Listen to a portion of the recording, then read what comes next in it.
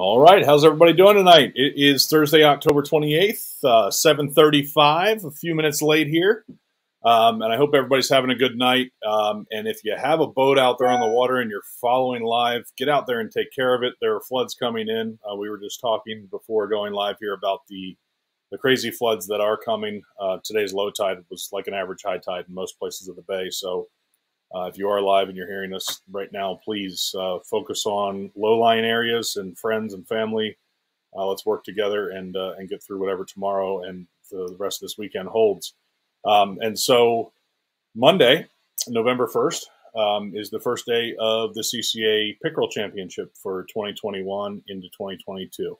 You can see the URL scrolling across the bottom of the screen here, ccamd.org/pickerel-championship. If you go to just ccamd.org/pickerel, you'll end up in the same place. So I'm going to show you what that site looks like when you get there and how you sign up, talk to you about a few differences from last year until this year, and then bring in a bunch of guests. And we're going to talk about pickerel fishing and panfish as well. And so let me bring in that screen. This is what you're looking for. So last year, you would have gone directly to the iAngler tournament page. All right, and that's how a lot of our tournaments worked prior to 2021. You'd always go here and sign up here. But to create more functionality and make it easier for the user, there are additional steps this year. But in the end, it's easier across the board to make everything work out for us. So if you end up finding us on the iAngler tournament app, the first thing you'll see here is that you want to register here at ccamd.org/pickerel, right? That'll bring you to our website. This you can find on our calendar or directly at the URL below. And there's three different options here. You have the details, you have register, you have sponsor. So these are tabs. And there's all the information you need. Participating in this tournament, you can renew your CCA membership. You actually get a discount of $10. So our normal membership is $35 a year. And it's $25 if you enter through the tournament.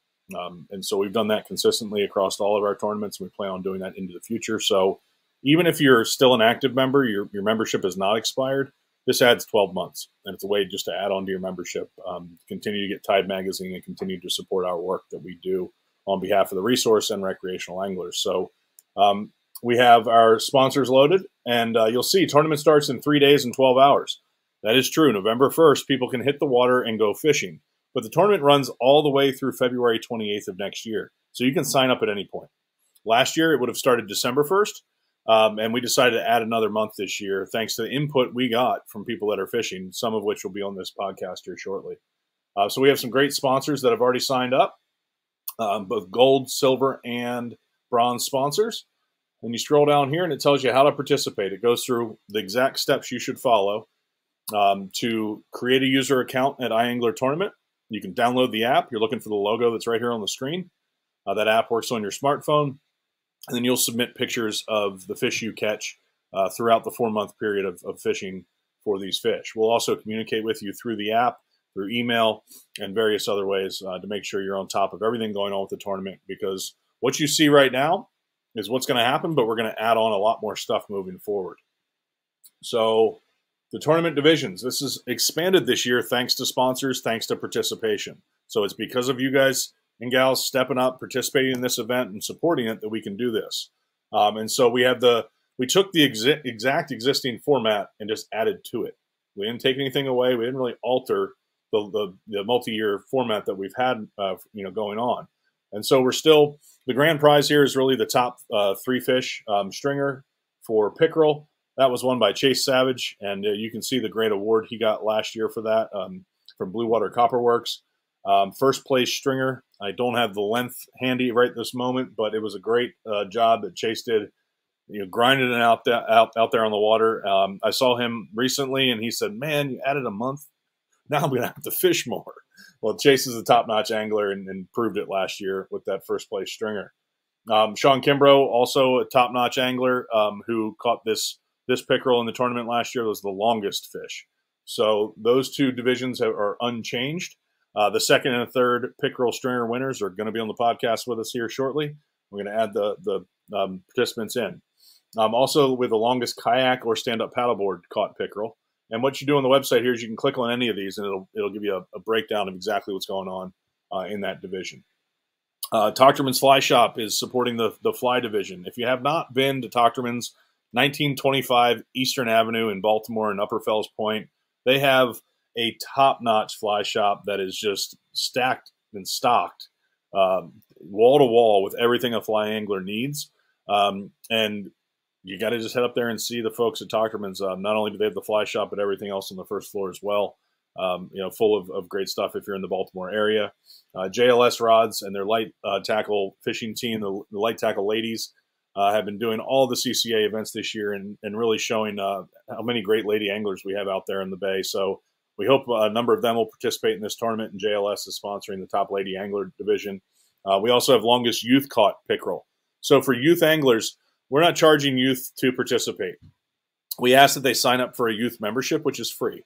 So you just have to jump through a little hoop to do that, and that is going to our website, the Kids Corner. If you want to pay for their membership, that's great. We appreciate it, but you don't have to. We have some great supporters that have said we want to underwrite youth memberships to CCA, so they continue to do that. You can do that right here. And what we actually can do is if the youth angler has their own email, they can set up their own system on their own phone. If they don't, we can connect them with an adult, and it says that right here now. So you just send me an email. I connect the youth angler to an adult iAngler account. And then longest crappie and perch are also divisions here. And then brand new this year are some tournament Calcuttas. When you register, you can add all of these. They're $10 a piece. The Grand Slam Calcutta is one pickerel, one yellow or white perch, one crappie, and one bass. So 4 different species, Grand Slam, longest of each. And for all these divisions, you enter the fish based on how you caught it. So if you're fishing on a kayak or a stand-up paddleboard, you put it in that division. If you're fishing with a fly, you put it in that division. Everything else we sort out for you. So don't get too hung up on the divisions. Just turn them in. We calculate your stringers for you, and the leaderboard will be live throughout the year, throughout the 4-month period.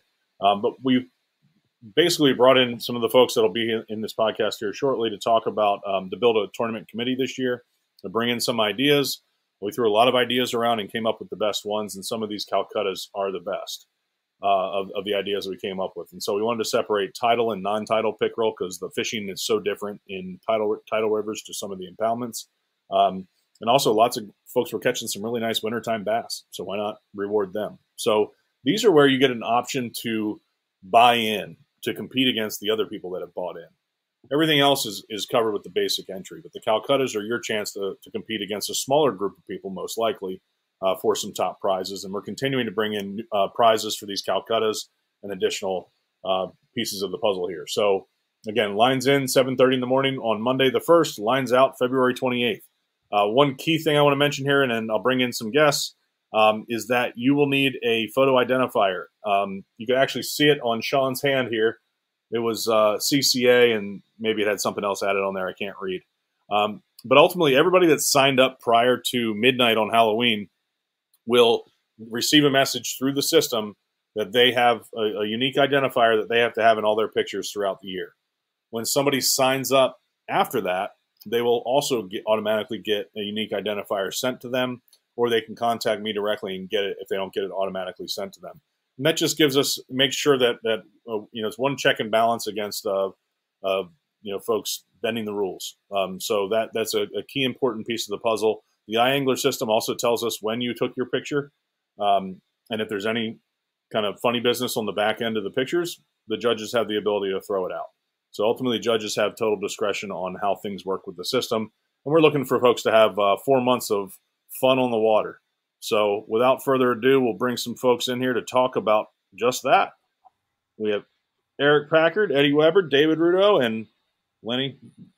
There he is, Lenny Rudow, Angler-in-Chief of Fish Talk Magazine. So great group of avid anglers here that all helped bring this event to where we are today. Not only participating last year, promoting it, doing a great job catching a lot of fish out there on the water, but really helping shape a lot of the rules for this year and a lot of the divisions, and out there beating the bushes to drum up support from all the great sponsors you saw on the website. So thanks to everybody.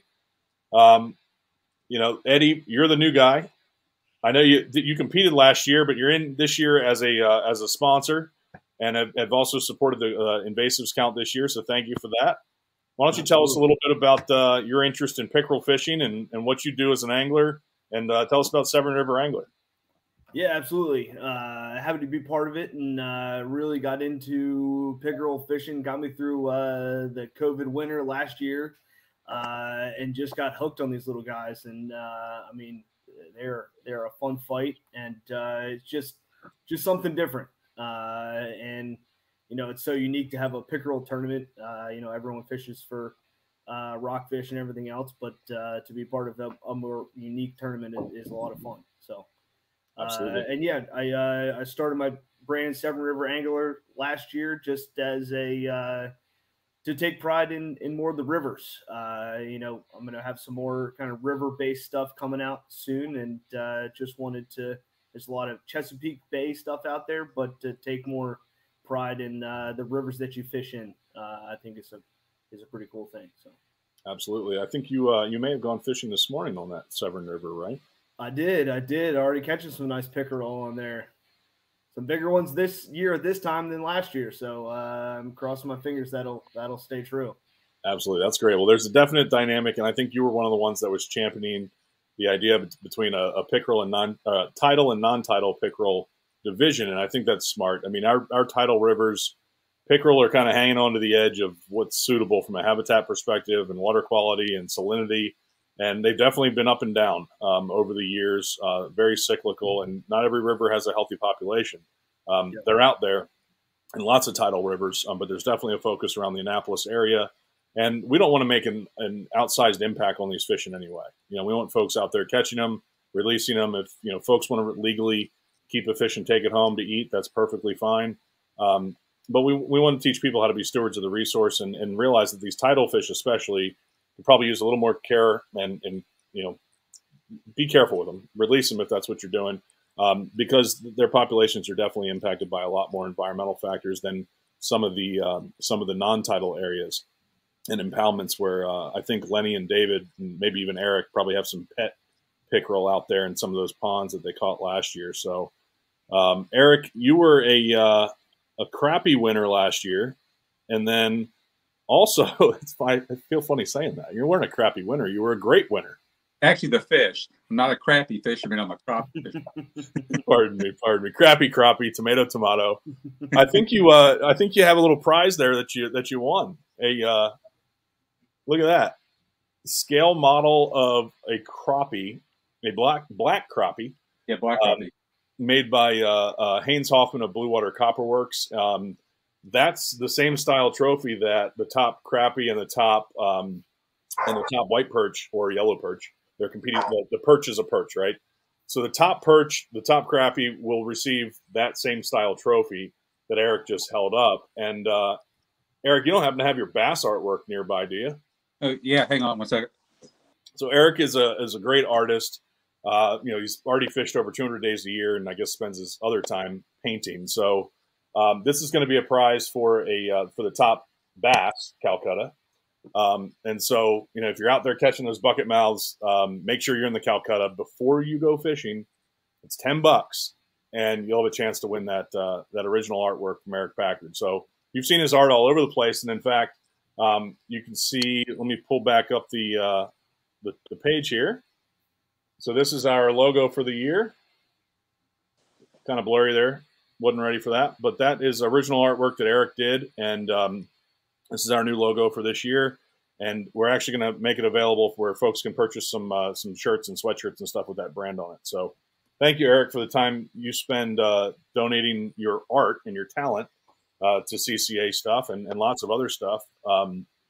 David and Lenny, you guys were second and third stringer last year, right down to the end. So Lenny, is the young gun going to beat you this year? Or I certainly hope not. Although I kind of hope so, but I certainly hope not. I mean, we traded places. Gosh, Dave, correct me if I'm wrong. I think it was 5 times through the course of the tournament, and then we traded places twice in the final 2 days.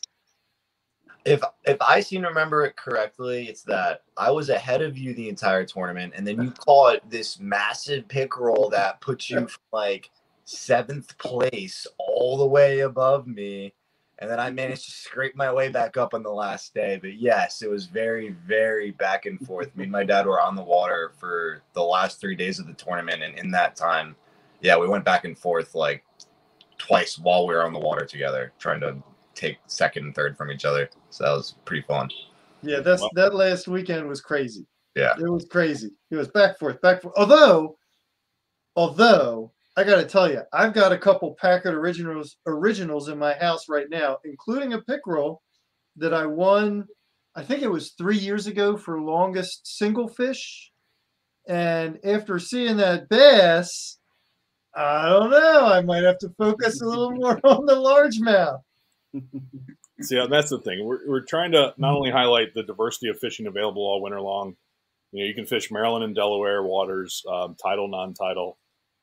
There's a lot of different species out there, and frankly, they can all be caught with very similar techniques and very similar, tackle and tactics. And we're going to get into that in a minute. But so you mentioned Eric Packard art, and I saw Eric Packard art available somewhere else to support another extremely important cause that CCA is so proud to be a part of. I'm actually wearing my Fish for a Cure T-shirt. So why don't you all, Lenny, Eric, somebody tell me about what you all are doing for your fishing team and where folks can help you out. I'm going to actually type a banner for you so folks can click the link or find the link and support your team. So tell us what you're doing.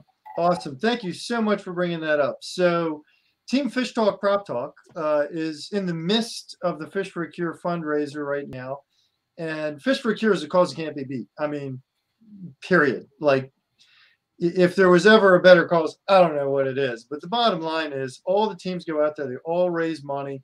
All this money goes to help cancer patients. And it goes directly to help them. It's not, some amorphous research organization or something that you don't know where it goes. It's directly helping these folks out, the folks that really need it. And Eric incredibly generously donated multiple pieces of art to Team Fish Talk Prop Talk. He is on Team Fish Talk Prop Talk. He'll be fishing with us come Fish for a Cure. And these are all right now on Facebook, on Fish Talk's Facebook page. They are all up for auction. So you can check in, you can get them. All you have to do is comment on the photograph with your bid, whatever it may be. And I've already bid on one myself because there's some really good stuff there. I got to know, Eric, which is your favorite of these pieces? Of what? The art? Yeah. The crab. The crab. The crab is a cool one. There it is. There it is. It is a cool one. I really like the driftwood. And yep, there it is. And that's one. And I got to say, I've already bid on that. And don't bid against me because I'm going to end up with that piece. I love that piece because we were actually out fishing. Yeah, we're Kobe. Yes, we were cobia fishing. That's right. When that piece of wood just drifted by the boat, and Eric was like, "Man, I could make something cool with that," and he did. I just outbid you, Lenny. Oh, come on. No, raising some money for a great cause for sure. So the Fish Talk Magazine Facebook page is where you're looking, and you can see as I'm showing it here live on the screen. There's tons of great stuff. It's almost holiday season, and so if you're the gift-giving type, these are some tremendous opportunities to support a great cause, get a tax benefit, I believe, of course. Oh, yeah. The foundation is a C3, right? Yep. And so also give a gift to your favorite angler or friend, and so hop on over there. And there's lots of other great teams as well. I mentioned the JLS Ladies Light Tackle team. They're supporting they're leading the CCA Maryland team this year, and they've been a little bit late getting things going, but those ladies are going to be out there light tackle fishing and putting up some good fish. So there's a great team there. They convinced Frank Bonanno to take them out on the water as their captain, and a great mix of folks, ladies that'll be out there representing lady anglers and also helping raise money for this cause. So we're proud to be a part of the Fish for a Cure. We're back to run the catch and release division through iAngler and the invasive species division. So there'll be a 50 cord angle cooler and some fillet knives and a knife sharpener and some other CCA swag for the folks that decide to like you guys did last year, go after a bunch of invasive species. We did the invasives last year, and it panned out. Yep. It panned out, and we hit it on the invasives, and we ended up with the slam, which was just icing on the cake. I mean, it was awesome fun. It was a great time, and like we've been saying, there's just no better cause you can. Hey, look, who's gonna give you grief for going fishing to help cancer patients, right? Exactly. I mean, this is a free ticket, people. If ever there was a free pass to go fishing, this is it. But I'm just going to say, because I know Dave likes those JLS rods, I'm going to say, Dave, don't you get any ideas now? All right? One tournament bumping heads is enough. All right, so David, how did you edge out Dad last year? What was your number one tactic that you used, other than just fishing a lot, to really put yourself in a position to land some nice pickerel? I think my biggest thing was every time I fished, if I wasn't catching, I would go to a new kind of zone of the lake. That was something that I found really big, and I will be the first to admit I am not a tidal pickerel fisherman. That's not my expertise. I'm not very good at that. I don't have a lot of time doing it. But when it comes to the non-tidal fish, that's where, I spent every day last year is fishing that pond. And what I found was you can kind of section, and you have to learn where you're fishing, but you can kind of section off areas as like zones, and there will be hot zones throughout a lake. And finding that hot zone for the day or for that time of day, I found was really important, is just getting as many strikes as possible to weed through the smaller fish and get that trophy. And if you're fishing somewhere with as many pickerel as, some of the mill ponds, you will have to weed through 10, 20 fish, but those, 26, 27-inch pickerel are in there. And if you weed through them, you will catch them. So tidal water, I feel like there's the same things happening, but it's related. There's another dimension at it, right? The tide. So in a lake, you're going to have time of day based on moon and some other things. But you have that dimension of tide. So, Eddie, fishing the Severn River, do you like incoming, outgoing, high water, low water? What kind of structure are you looking at, and what's your tactics you're going to use there? Yeah, absolutely. Definitely like some higher water. It's pretty tough in the wintertime with those, there was last year when there was some negative 1.3, negative 1.5 tides that, I could barely get into spots because the tide was so low. So definitely let incoming higher tide is better. They, especially in the more fall time, they'll move up into that shallow structure area. In the winter time, you still, even when the tide comes out, you can find them in those kind of more channel areas, more like off dock edges and stuff like that when the tide's going out. But yeah, tidal definitely puts a different spin on it. Well, in my experience, that I don't have a lot, but when you have, let's say, a high water structure point where you know that a fish is holding, is that fish just kind of moving down to low water? Do you find that they move up and down the bank? Is it kind of like a deep, shallow thing, or? Probably more, yeah, a little bit of that, but then more horizontal along the edges as well. Like, especially more in the winter time, they'll hang out a little bit in deeper water, kind of over those shallow, like if it goes from 2-3 feet to 6 feet, they'll hang out right on that edge. And, sometimes if you can bring it right across that edge, they'll hit it right on that drop off. Or they'll hold right at the bottom of that drop off, and you just kind of bounce it off the bottom. Yeah, ambush predators in many situations, I think. Yeah, absolutely. They're pretty active right now though, because it's cold-ish, but there's some nice fish hitting already.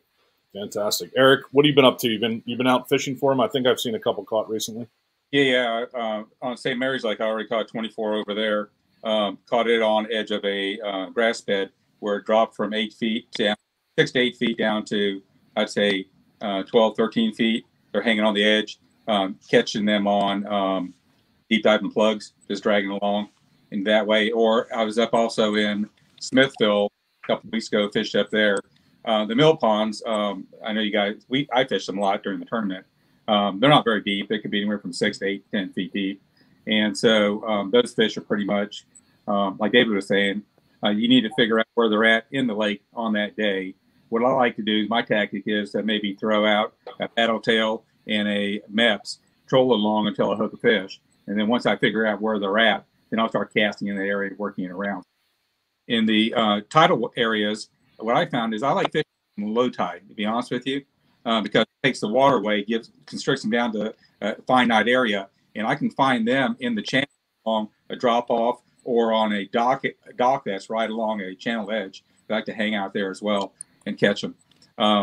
Unlike the other guys like Lenny and David and some of those other guys, Zach, they cheat a lot. They use a lot of live bait during the whole tournament.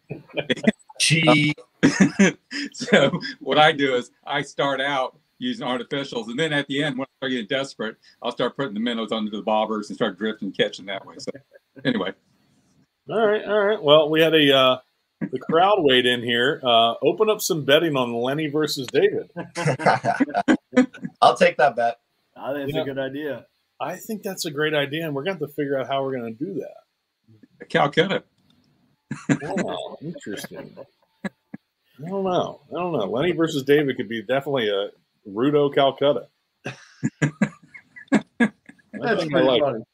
think I like it. I think you should both think of what the other should do for you if they win. Like, I want to see a side bet, and if folks want to bet, great, but we don't need money involved. I think we need some tasks and some various things, whether it be cleaning the raking the leaves. Yeah, can I get my lawn mowed?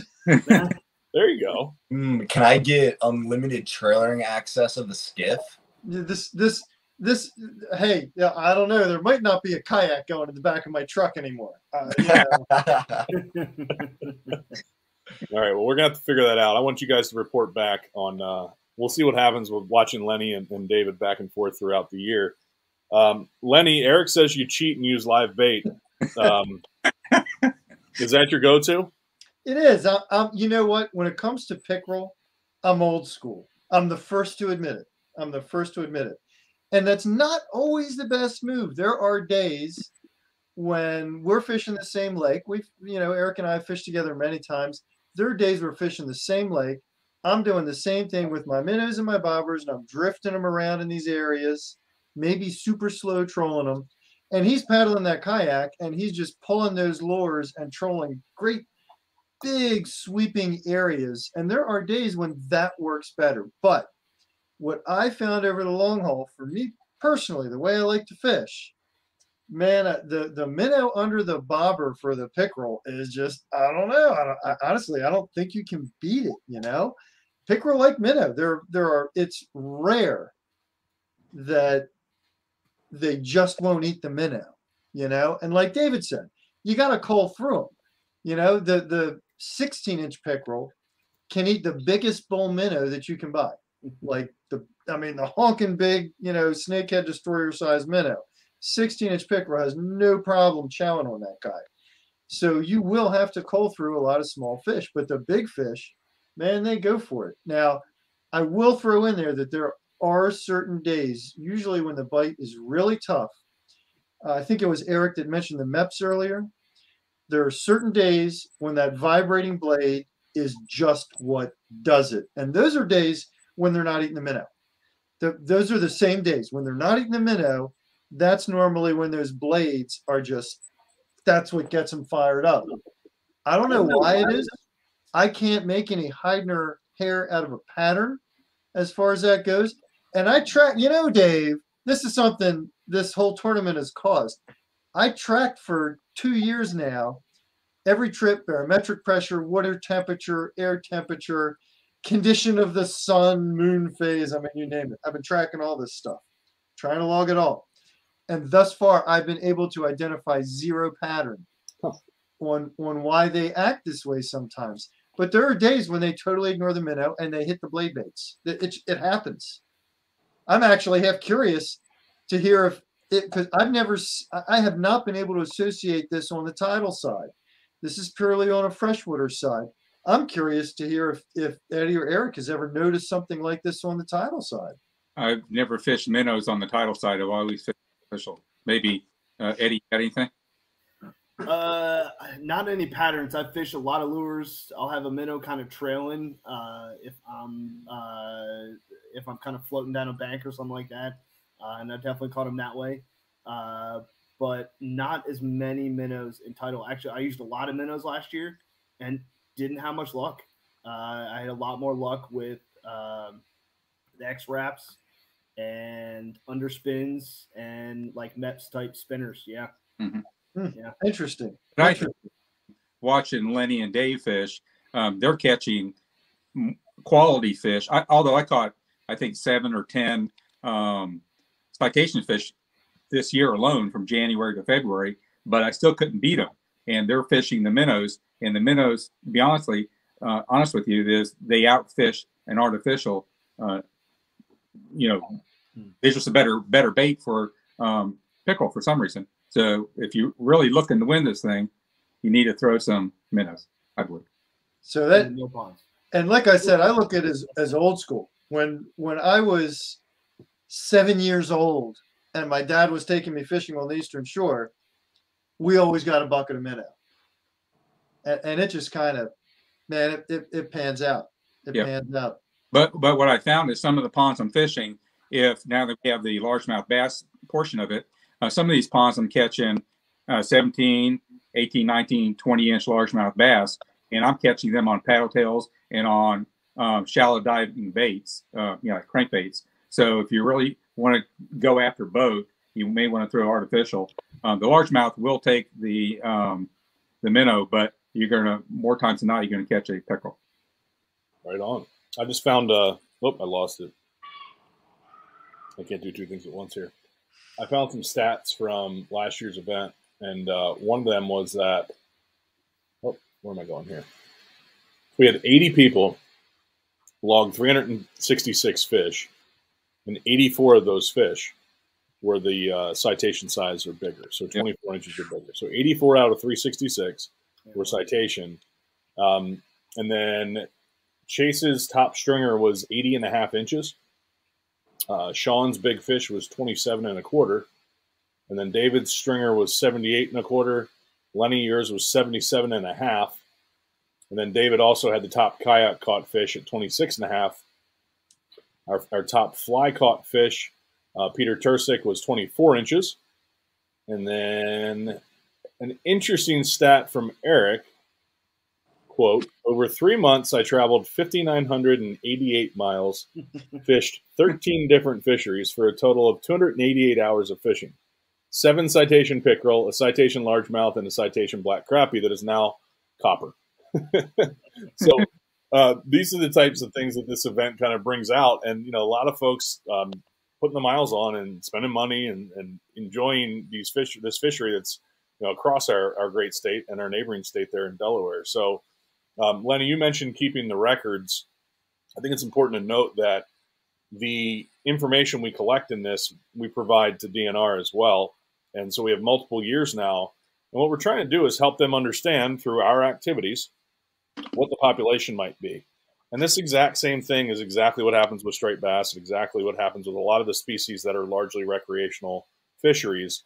There's a lot going on with striped bass right now, but it's important to note that the data collected by rec anglers now is used to assess the population of striped bass and is used to set everything that happens to them from a mortality standpoint. So you hear a lot of one group versus another about whose fault things are and whatnot. And the reality is recreational angling is at the core of understanding what's happening on the water in fishery science and management. And we always need to do a better job of providing data when asked or developing systems when we can provide data. And this tournament's a perfect example of how we're using technology.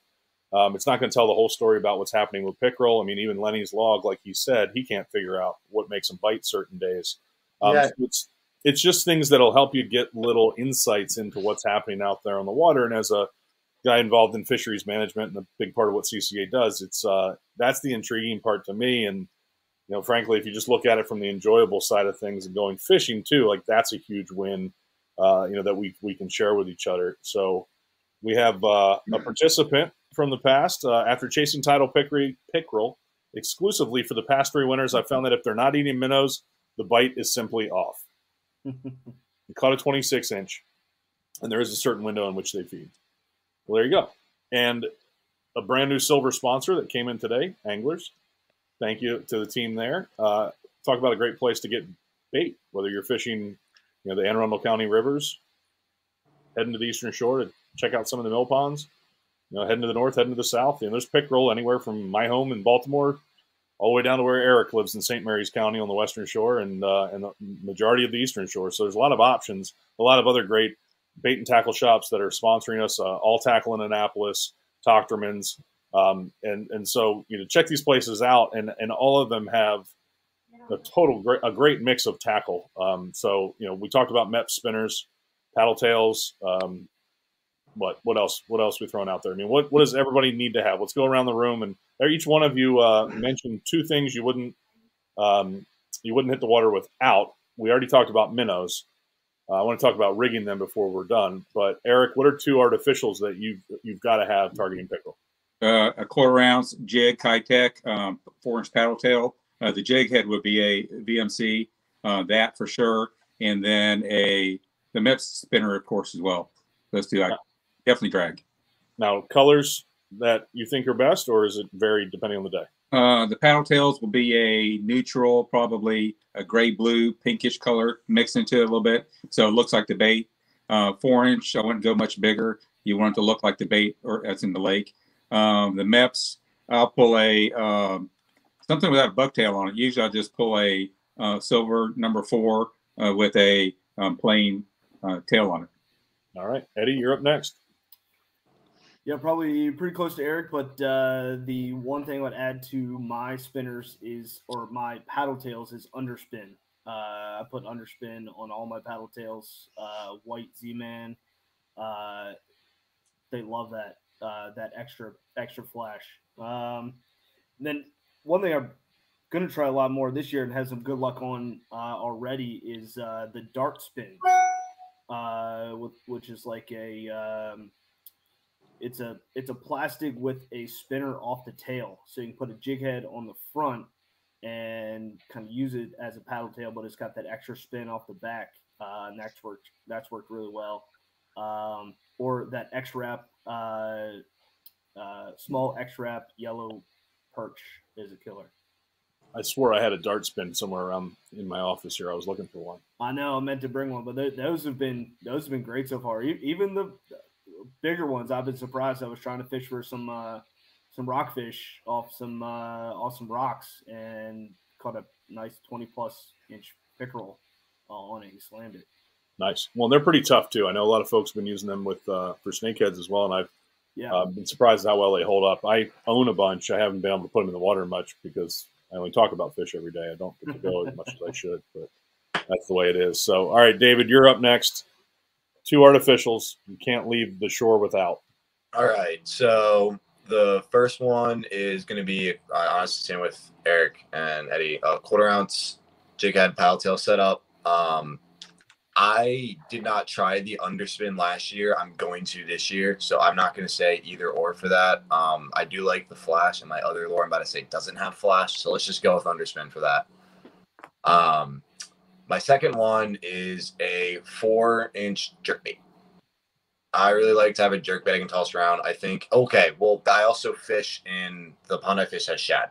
So that's something that to keep aware. Like if you have a larger bait fish, like a 4-inch bait fish, basically like a jerkbait you can match it with, nice suspending.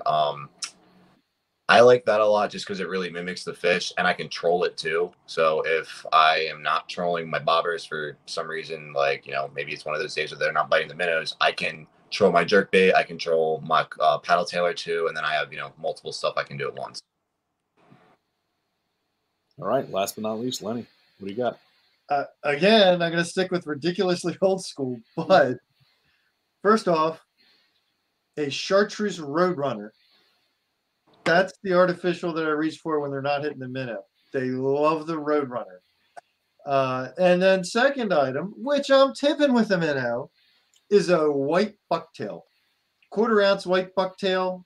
about yay big, maybe 2.5 inches long. I like a sort of a big bucktail for them to give a big profile to interest those bigger fish because it's wintertime. They want a big meal in one gulp.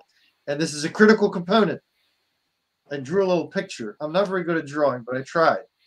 That's the kind of bobber I like, okay? It's got to have the quill as well as the bubble. Your regular old round bobber is great for some stuff. But this bobber, a couple of feet, several feet above that white bucktail. Time out. I'm looking behind you on the wall. Is that one of them? Because your picture was terrible. Actually, that's a popping cork that's left over from the mackerel. Okay. That was my hot mackerel rod. Hold on. I got my tackle box over here. All right, you find one because I'm going to bring in a comment from a top-notch fly angler, Mike Dunlap. And I'm going to mention fly as well because I prefer to catch these fish on fly. So you dig around your tackle box. But fly, Mike is saying a weighted deceiver, white with chartreuse or orange with lots of flash. A weighted game changer as well. A game changer is a jointed fly that just swims through that water like you wouldn't believe. And I'll tell you, I prefer fly fishing for pickerel simply because you can suspend a fly like it's much better than you can suspend any artificial. And there's something about watching that fly kind of come through the water and watching that pickerel come up and grab it. And I agree with Mike. Lots of flash is important, and I like a relatively light fly without weight on it. A clouser is fine, but a deceiver is the way to go. I like tying bucktail deceivers personally because they kind of pulse. The game changers have a tendency to do that as well, and tons of flash is absolutely right. So did you find one, Lenny? Just for the record, I just want to point out, I never claimed to be an artist, okay? I never claimed, but this is it. That's it right there. That's the guy. I've seen one of those before. Looks exactly like it. I'm going to second him on this one. Those bobbers are, like, integral. Yes, they are integral. That's right. So the critical component, because here's the thing. When you have a nice breeze, you can drift, right? When you don't, you got to slow troll. Pickerel, like Dave was saying about finding the zone, right? You can't just go to one spot and fish there. You got to work a whole lot of water until you figure out where the heck those fish are and then pound on it, right? Because they will move around in the lake. What this guy does is when you super slow troll this, Dave knows. What does it do? He goes wobble, wobble, wobble, wobble, wobble. It does this. That's exactly right. It does this. And just picture in your head that bucktail with the minnow several feet down below it. What's it doing? It's doing this. And that drives them nuts. That drives the pickerel nuts. Okay. So, wobble the bobber. Wobble, wobble, wobble. Can I add on to your little thing about the zones? So, like my dad said, they move around a lot, and you got to find them in the zone. But even when I found them in like my zone, I'm still never sitting static. I figured this out after like probably my second trip last year. Even once I've like found my zone, I'm still gonna slow troll. I'm just staying within that zone now, and I'm pounding it until I've gone like. I won't leave until I've done at least 2 runs through it where I haven't caught a fish. And at that point, if I haven't, then I'm definitely leaving. I don't want to spend too long working that area because, we're fishing a tournament. So. Yeah, I feel like in Title II, they're either there or they're eating or they're not. So you got to – if they were in that creek eating the day before and they're not eating the same right now, move to another creek because, don't waste a lot of time thinking, well, they were here yesterday. They're going to eat eventually. No, you better. I've seen that it's better just to move to another creek and find them elsewhere. I call that ADD fishing. Right, right. Milk ponds are pretty manageable because you move around pretty easily. They're not humongously too large. You can cover pretty good area in them. What I like to do is I'll put rod holders on, put 2 rods on with bobbers and nose underneath them, and then I'll be like trolling in reverse, and I'll be casting a bait in the center between the 2 and trying to work the 3rd bait to see if I can cover all around and see if I can catch fish that way. Now, do you use the same kind of bobber as Lenny? No. So, I just got to say. I might switch up so I can win this thing. You need to wobble. So, So Maybe Zach, Eric could draw a nice picture of the bobber he uses. There's like a TikTok somewhere here. I think, David, that's your job. You're the youngest one here. I think you need to make a TikTok talk of the bobber wobble. Do the bobber wobble. Oh, Yeah. God. It should be like a new fish talk thing. I mean, the so Rudow Zach, bobber wobble. well, Zach whipped out a new one last year. Ooh, that thing is cool. It yeah. is. They're Yeah, bobbers that are like planer boards. They track out to the sides. And then you just pop it and you can flip it the other way. Like, Yeah. you don't have to choose it to one side. It's like, if it's like, going too far out, you want to bring it in a little bit, you can just pop it, go back in, pop it again, it'll go back out. You can make it swim throughout the water a little bit. It's actually really, really cool design. They made me jealous. I had bobber envy for a little while there. All right, hold on. I think I found them. Let me get the screen. Yeah, shared here. he could actually Is this Yeah, spread there out a it little bit is. further. Yep. There it is. Prowler planers. 3 ways to rig them: plane to the left, plane to the right, or flip direction and give it a pop when given a pop. So these are bipartisan poppers or bobbers. I like them. Left, right, whatever. Doesn't matter. All right. Well, there you go. We let Zach's secret out of the bag. If I'm not mistaken, Zach put up a pretty quality bass last year. So, maybe he'll be back in with this Prowler planer secret. I haven't seen these local anywhere. Does anybody else? I think you had to order them. There you go. Oh, the dark web, I guess. You heard it here. This happens to be Etsy, and I see some sort of wobble ploppers or whatever they're called, bobbers.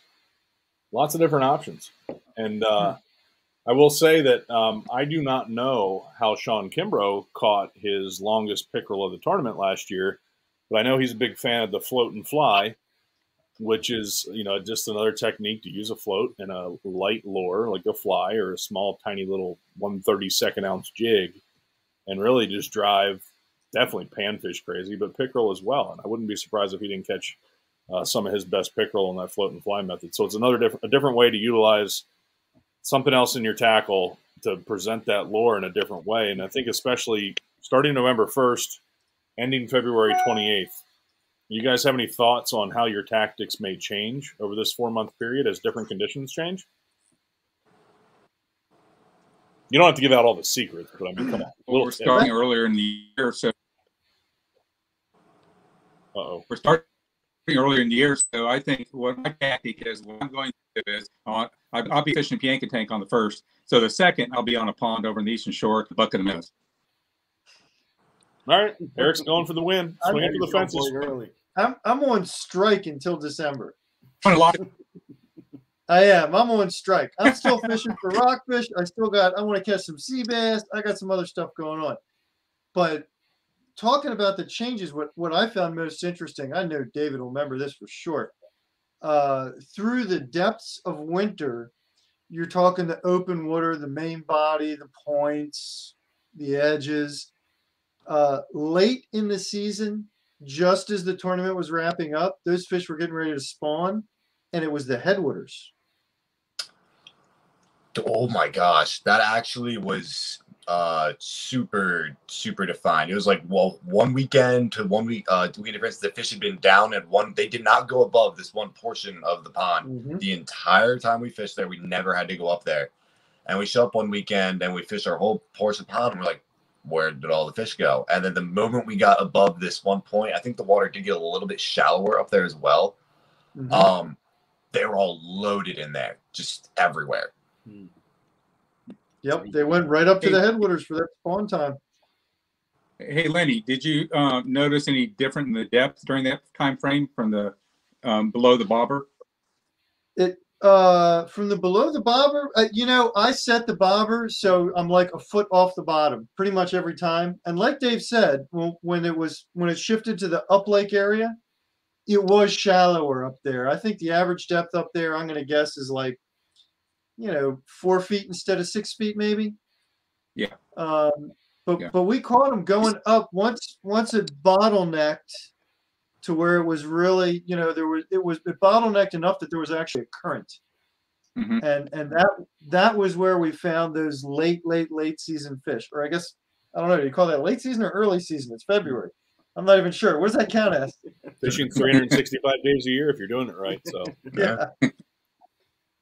Yeah, I noticed on some of the ponds though, too, that the fish did move from the dam area, the mid lake, to upper lake as the season went on. So December, they were down near the dam, mid lake, late December, January, February, they're further up the lake.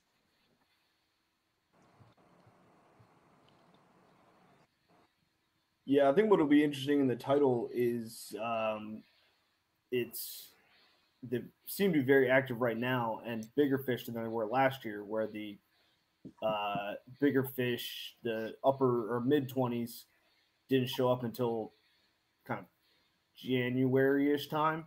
And at this time, or actually, I didn't catch my first 20-inch fish until mid-November last year, and I've caught 3 or 4 20s and 21s already, where I was catching 16s and 17s at this time last year. So it'll be really interesting if the bigger fish show up earlier. And I think it's fun now because it's not brutally cold, and they're more active and get more people involved early when it's not the diehards out there, and you don't have to deal with the ice. I don't know about the mill ponds, but a lot of those creeks where I go kind of now till January, mid-January to February, a lot of those high creeks are pretty frozen over. So that makes a big difference as well. Definitely fishing through the skim a couple days in the mill ponds.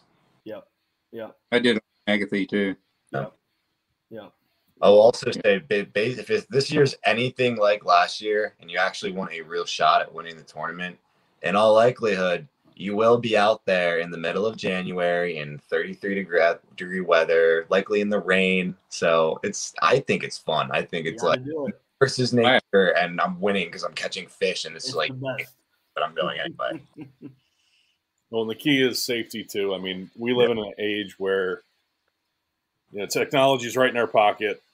There's no reason not to have the utmost safety equipment out there on your boat, your kayak. Be covered in the right gear, and there's not a single fish or a single tournament or a single win worth rolling your boat in cold weather or having those situations happen. So we say it time and time again. Use the good judgment and stay off the water, or fish from shore when it's cold and these conditions that hypothermia is a very real threat. So I want folks to always remember that safety is more important than a tournament. Yeah, always wear your life jacket when you're fishing this time of year. Yes, so always wear your life jacket anyway if you're on a kayak. Period. Yep. Yes. And I will say, if they're a bit pricey, but if you have the ability to get one, the Mustang float coats, it's a very, very warm jacket with a life jacket built inside of it. I know my dad's had one for years. He uses when he fishes in the winter. I won't go out past. I fished off my kayak today, and I would have worn it if I wouldn't have been sweating so much. It's a really, really good piece of safety equipment, and if it can save your life, so I would definitely look into checking those out. Absolutely. What's that called again, David? They're the Mustang, correct, Dad? Yep. Yeah, it's a Mustang. And the beautiful thing is, it's a USCG approved life jacket. It is a full-on life jacket, but as Dave said, it's super duper warm. Like, you can't find a warmer jacket to buy. So it's really kind of a no-brainer. There you go. They've got versions too. I know the one I have has a gasket around the waist, so if I wanted to wear like some like dry pants or something like that, I believe I could do that. Also, kayak fishermen, if you're going in tidal water, probably should wear a dry suit, or even really anywhere. I don't in Johnson's, but I also fished that lake alone once last year in very good weather, and I don't think I would go if it wasn't. I think we just heard a location tip. I'm not going to repeat it, but my head exploded, but hopefully it didn't show. I do want to say that I do see some guys out there wearing chest waders with their life jacket up, and I would say do not do that. I've known blood get pulled down, so don't do that. Yeah, I can tell you for a fact. I mean, I'm a lifelong duck hunter, and I've been in some tough situations with waders, breathables that are tight fitting and that have a wader belt that kind of seals off your waist area. That's a little bit of a different animal than the classic rubber or heavier boot wader. I have a pair of Sims waders that are just top notch, and I'll actually wear them on a kayak without any boots.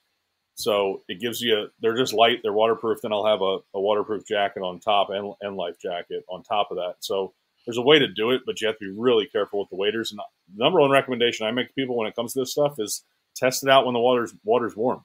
Go out there, roll your boat, see what happens, get ready and prepared for if it happens when it's cold, because when it's cold, that the extra level of shock that's going to hit your body is going to shrink the amount of time you have to react and get safe and get back to the shoreline. And so definitely test it out. And there's no amount of money, is too much to spend on safety on this stuff. So really take it seriously and test it out for sure. So we have a good question from Kevin McMenamin from the Annapolis Anglers Club. Lenny is showing you what he's using there. What is that? That's your little bucktail, huh, Lenny? That's my bucktail. I'm trying to expose the hook so we can see the size. I guess that's like, I don't know, is that a 1/0? Might be. But That's white. That's the size right there. And I just want to say, for the record, all of last season, I don't think I gut hooked. I may have gut hooked. I may have deep hooked a couple. I don't think any were gut hooked, and it was extraordinarily rare to deep hook using that. Yeah. So I'm looking at my numbers. I think I caught like 360 over the last 3 years, and I've never gut hooked one. They've always been hooked in the mouth, maybe in the gills. And what I do there is I'll actually cut my line and pull the bait back through the gill rather than go forward with it to save the fish. I mean, or cut the lure if I have to be honest with you. It's no big deal. But these fish have a long face, long mouth on them, and you'd be surprised the small, pretty small 3/8 ounce jig you can catch them on, and they usually hook them right in the roof of their mouth. I would also argue that, for most of these baits and stuff, unless you're fishing like crazy high pound test, to gut hook, if you're not going to be able to gut hook a fish because it's going to bite it and you're either going to hook it in the corner of its mouth, or if it goes far enough in its mouth that it's going to cut the line with its teeth, and it's never going to be able to have a chance to get back there unless you let it gnaw on it for, I can't even imagine how that would happen, honestly. So what kind of leader are you guys doing to kind of take care of that toothy critter problem? I use a 20-pound fluoro. I use 17 to 20. Yeah, I've been using 25. I used 15 last year and had to try to do a little bit thinner, but had a decent amount of bite off. So The leader shy, to be honest with you. I use 17 to 20. I rarely see one bit off. I do catch fish though that have baits in their mouths that I take out that they've been caught. Some of these mill ponds are pretty small with a lot of pressure on them, so you get a lot of repeat catches, and I catch other people's fish and have seen that because they're probably using like a 10 or 12 pound test. That brings up actually a really interesting point, Eric, about catching repeat fish. I would say, at least, and someone correct me if I'm wrong, but if I caught, like, say if I caught a 26 off this 1 point one day, I'm going to go back and honestly like check that area again and see if that fish might be hanging out around there again, because he might not, but he also might. And a really good example of this is last year, my sister's boyfriend was fishing with my dad one day, and he broke off on a fish early in the day, and they left that spot, and it came back. It was like 4 hours later, and they caught that fish with his jig in its mouth. So you can catch the same fish twice, and as long as totally agree. I've got the pictures of that fish. I remember that very well. Very well. Same fish, same day. So jig was hanging right in the corner of his mouth. Can you enter the same fish twice, Dave? Yeah, if you catch it on different days. What if you catch it the same day, morning and night? How do you know it's the same fish? Well, if the jig's hanging out of its mouth, you didn't catch it the first time.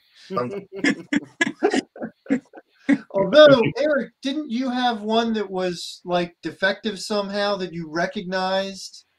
Like a fin or a tail or something? I actually caught one that I recorded, and then when I caught him again, his tail was missing because he had the bottom half of it missing. This time the top half was broke off. It was the exact same fish, but I didn't turn him in because he was too short. Got the bottom half of his tail cut off. Yeah. Thanks, bud. Go on your way. That's great. I've done the same thing. I've caught the same fish, I think 3 times last year within 2 weeks off this one point, different trips. Yeah. Yep. Because they have this one scar right on this side that I was like, oh, that's the same guy. Yeah, sometimes. Yeah, Dak caught one, and it was had birth defect. It had teeth coming out of the top of his mouth on the roof on the outside, and he caught that same fish. I want to say the following year, to be honest with you. Wow. Of course, it was a little bit larger, but it was just bizarre that I guess not really though, because if you're, like I said, the mill ponds are pretty small fisheries, and those fish move up and down, so you're going to catch them over repeatedly. So with the I have a question about the mill ponds. So the mill ponds are more kind of not as much undulation, correct, in the depths, and not as much drop offs as a creek would. So how would you fish a mill pond compared to tidal water? They are different in depth. If you fish down by the dam, you're going to have may have 8 to 10, 12 feet. When you fish at the headwaters, you may have 3 to 6 feet, and you're going to be fishing the shorelines, and you look for laydowns, look for trees laying down, look for brush, look for if you have. I don't usually carry my meter with me. I know Lenny does, checks water temperature and stuff. But there are areas where you'll get 2 points coming together. It'll neck up, water's pouring through there. It's going to be a little bit deeper, maybe won't have so much grass. Those fish will be sitting there, fish off those points. Look for lily pads that go off a point out, or look for lily pads floating floating but growing offshore by themselves, and a fish usually hang around there as well. My personal favorite is finding an old underwater weed bed. That's just like, they love to cruise over there. They can hide in a little bit. They're again, I think Dave said earlier, they're ambush predators, and they love that. That's my biggest thing, especially if I can find like a point with an old weed bed on it. I'm gonna like totally crush that area. I'm gonna fish as hard as I can. And you'd be surprised. I throw a wacky rig up there and catch them on wacky rigs. There you go. I'm one tip from the followers here, Mike Dunlap: the sunny side of a mill pond in the morning makes a lot of sense, without a doubt. Especially for largemouth bass, if you're looking for a big bass. I mean, bait's going to be up there, and the bass will be feeding on them. The mill ponds are pretty shallow. Look for any changes. If you're a snakehead fisherman, you know the swirls you see. Largemouth do the same thing on those mill ponds. I was just brought in a picture from Zach. I was looking for the one with the funky teeth, if it was in the tournament. But this is a fish right at the last minute that Zach submitted on the last day, chasing everybody that put in good stringers. And I just pulled this up because it's a perfect example of not only a cold day, it looked like it was raining, but a perfect picture. This is a nice big fish laid into a trough. You can clearly see the nose is on 0. That's what we want, nose on 0. Zach's holding the fish in place carefully with the strap. You can see this tournament identifier, CCA 2. That was the code that Zach was required to submit with fish. So it's not written on his hand. It's not written on his ruler. He's got a little card there. That's common. People can make cards, self-laminate, make a couple of them. That's a tip I have for folks, for sure. Bring a couple out on the boat with you, just in case you lose it. Always have a marker with you. And I can see the secret little planer bobber right here that is no longer a secret, also in the corner. And I just learned that as somebody that gets to judge some of these pictures, I better start looking at tackle a little closer. You can see Zach also has a pair of hemostats here on a bungee, so he can quickly get down into the fish's mouth if need be and remove a hook. And there's a pair of grippers as well. So all these things are readily available, inexpensive to get in the area. I'm guessing that this leash right here is probably to his iPhone, which is probably in a nice case, or Android, whatever, in a nice case there. So that's a great setup right there for folks to look at for a kayak. And, reality is these catch, photo, release tournaments using an app like iAngler can be a little complicated. I stopped by Tockerman's today, and I saw a top-notch angler, Tim Campbell, in there working at Tockerman's part-time. And I said, Tim, you going to fish the pickerel tournament? He said, Dave, I just can't figure out the app. People have tried to help me. I can't figure out the app. And the reality is, in the past, with some folks that have had those technical challenges, I've actually offered where if they text me the pictures and the details, I'll gladly upload the pictures for them. That's also kind of the that's the way that you can, if you're having technical issues, you need some help, you can always reach out to me. You can always send the pictures that way. But you have also a 4-month period to submit these fish. The time that you took the picture is what counts for this fish, and then for this tournament, and then the first person to reach a stringer length is the tiebreaker. So if Eric catches a 3-fish stringer this week with live bait, or next week with live bait, like he might, and it's the longest stringer caught in the entire tournament, he wins. Even if somebody ties it later in the tournament. So, there's value in signing up early. I'll be waiting until the end to turn them in. Yeah, you can wait till the last day to duke it out like Lenny and David. But there's value in signing up early. I haven't really said it yet, but it's been on our posts and stuff. It's sliding at the bottom of the screen there. Even if you're not going to fish till December, like Lenny said, sign up before midnight on Halloween. We'll send out the information for folks that are going to be fishing Monday morning, November 1st, so they'll have their identifiers. But there's no risk in signing up now if you're going to fish later. If something were to happen and you don't get out on the water and you're not going to participate later, we'll give you a refund. Of course, definitely when it comes to a safety factor, but also things change in life. So if you're worried about the financial commitment, we'll absolutely give you a refund if you're not out there fishing in the tournament. You just request it before going fishing. And again, we want everybody to be safe. So we're going to ask for one more tip. Or go ahead, Lenny. I want to chime in on this app thing because I found it frustrating too. The iAngler app, sometimes it works great, smooth as silk. Other times it's kind of a pain in the keister. But here's the thing, and especially it can be a pain when you're on the Eastern Shore in the middle of nowhere and service stinks.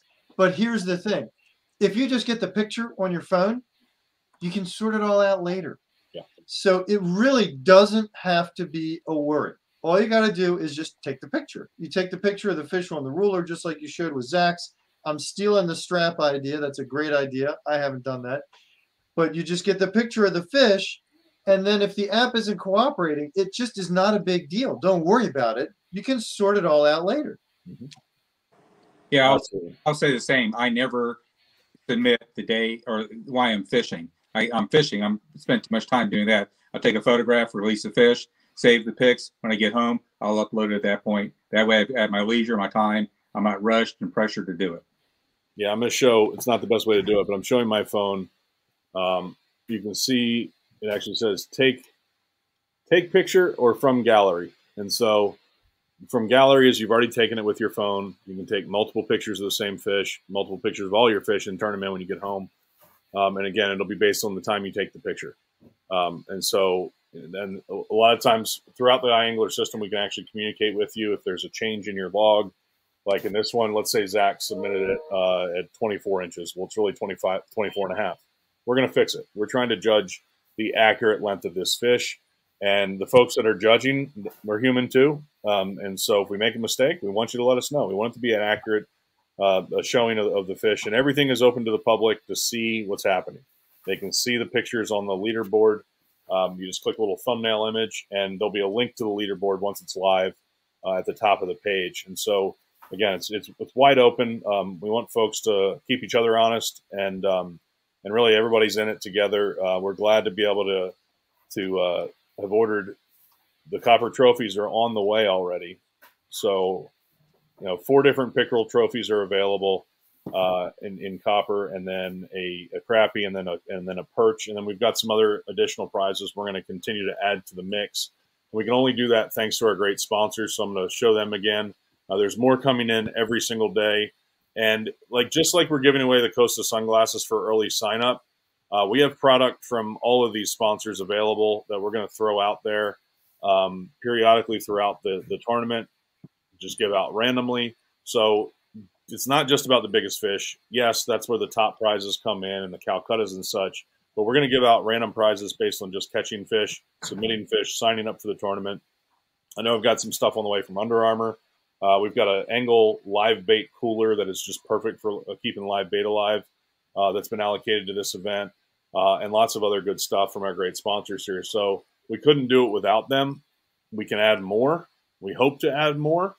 We tried to keep our sponsorship levels at a level that's reasonable. And for the different sponsorships, you also get entries into the tournament. So all of that is broken down on the sponsorship tab. right over here. I'm going to show you that and then show you the registration. And then we're going to have one more around the room and call it a night. So here's the various sponsorships. You can donate product through an in-kind way. Just say we have product and we want to donate it. If you have a specific way you want us to use it, we're all ears. If you just want to throw it in there and let us give away a random prize or add something to a Calcutta, we can absolutely do that as well. The gold, silver, and bronze is laid out right here, and they do include entries. So 3 for the gold. That should two for silver and 1 for bronze. And so if you're already going to participate anyway and you want to add a little bit extra just to support the event and the cause, we're just trying to give right back to the anglers that participate. This is a small fundraiser for CCA, and we couldn't do this without folks that are on this podcast tonight and some of the great sponsors. So my contact information is here if you want to discuss a custom sponsorship. But otherwise, you just fill out this information, and we will update the website to show that you've supported it. And again, I mentioned in the beginning, it's $50 if you're an active member of CCA, meaning your membership is not expired. If you just got your Tide magazine recently, you're a current member. But it's always good to go to our membership page and check it out and make sure that you're current. If you're not sure, you don't really care, and you just want to add on another 12 months, go ahead and you select the $75 option. If not, you select $50. So let's just say, okay, the $75, you hit the next button. You can now add the different Calcuttas for $10 each. So let's just add longest bass. And then you go and check out. And so it's just like any other online store. You'll receive an auto email when you register. That includes a coupon code. That coupon code will take you to the pickerel tournament page on iAngler. You actually enter that coupon code. I'm logged in, so I can't show you live, but you'll click a button here. It'll say register. At the next point, it may look like it's trying to get more money out of you, but you're going to enter that coupon code that you got. So you'll get one as a sponsor. You'll get one as an individual. There's also the coupon code for youth, which is just youth. And as I explained earlier, if you have a youth angler participating with you, and it says on our website, you can connect them to your adult account just by contacting me, and our youth are free if they get a free CCA membership. So, Lenny, you're first. One more tip for anybody out there that wants to get out there and have some fun. All right. Well, if you're going to do the old school minnow bobber wobble wobble thing, you're going to be tempted to run 3 lines. When you're drifting the boat, you can cast one left, cast one right, cast one down the middle. When you're trolling the boat, you can put one down the middle, put a couple down the sides. I learned the hard way.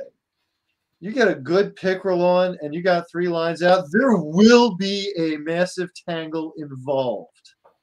So my final tip is, if you're going to fish the minnow bobber gig, limit yourself to 2 lines and just stop there. More is going to be a disaster, frankly. All right, David.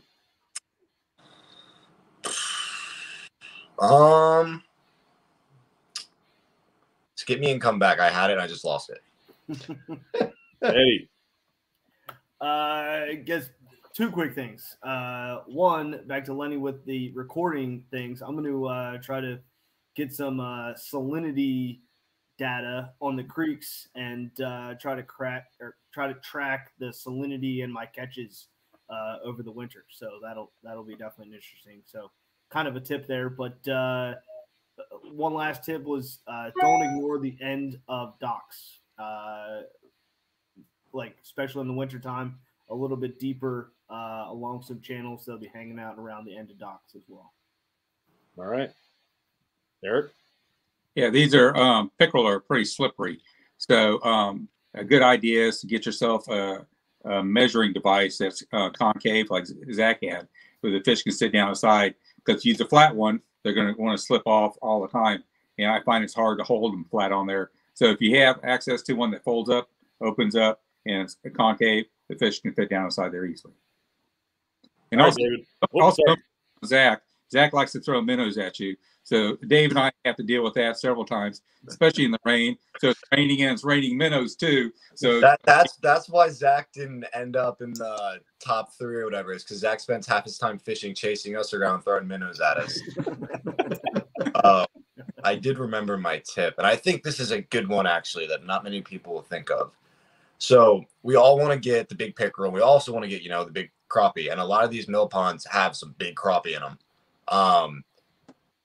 If you put out a rod, your bobber minnow setup, and you've got a small minnow tipped for crappie, make sure that setup can handle the biggest pickerel you've ever seen, because that's how like that you'll catch a big fish on it. It's just bound to happen.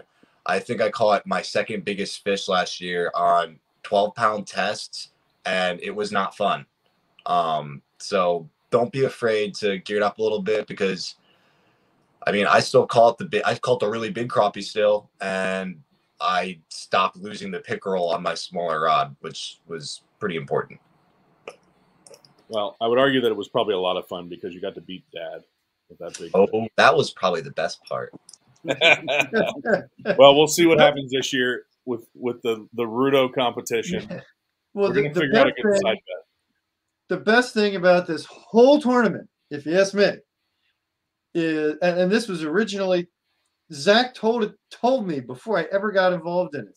He said the coolest thing about the Winter Pickerel Championship is you end up going fishing all winter long. You don't even really think about it. It's just like, oh, I'm going pickerel fishing. And you just do it. It's just this kind of background motivation that you don't even really realize is there until you look back and you go, man, that was a great month. And I went fishing 6 times in the middle of the winter.